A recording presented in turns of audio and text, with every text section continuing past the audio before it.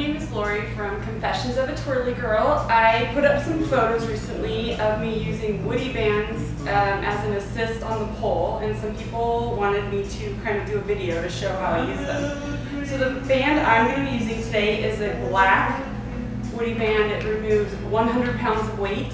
There are other woody bands that remove varying amounts of weight, so you would have to pick the woody band that works best for you. So woody band was made popular, I believe, by CrossFit. It's a pretty sturdy rubber band, round like a rubber band. I take, wrap it around, put one edge through, pull it through. So if I'm going to use it to invert, I usually put it close to my head.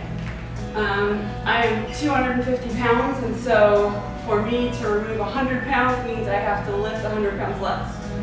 One thing that I would admonish you, don't ever use the woody band or rely solely on the woody band to hold your weight, and don't invert or do anything with the bands without having someone around to spot you. If it were to snap, you could injure yourself pretty badly. So I put the band here around my waist, depending on what I want to do. If I want to invert, I come off to the side, and then I'm going to do something bad. I'm going to kick up. And then I'm going to monkey foot it because I don't have the strength in. So, professional pole dancers all over the world just said, "Oh my God, that's the worst invert I've ever seen." And I would agree completely. And then I would say, "I just told you I weigh 250 pounds. And I can't invert without assistance." So, I use this as a strengthening exercise, so I don't expect it to be perfect. I fully recognize that I someday want to be able to lift carefully into my inverts, but this is how I am doing it for now.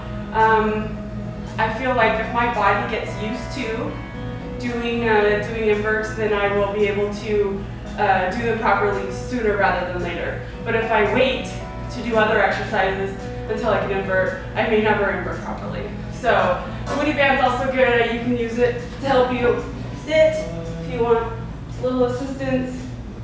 Oops, sorry, pointed toe. And I think the move a lot of people saw me using this on, I had pulled it down here, pulled the pin,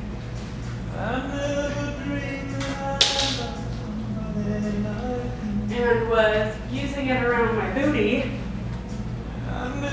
to kind of a cradle. So that's how I use the woody band. Like I said, please don't rely on it solely. If you don't have the strength to hold yourself up a little bit, you're not ready for it, and probably make sure you have a spotter. So I hope that helps, and let me know if you have any questions.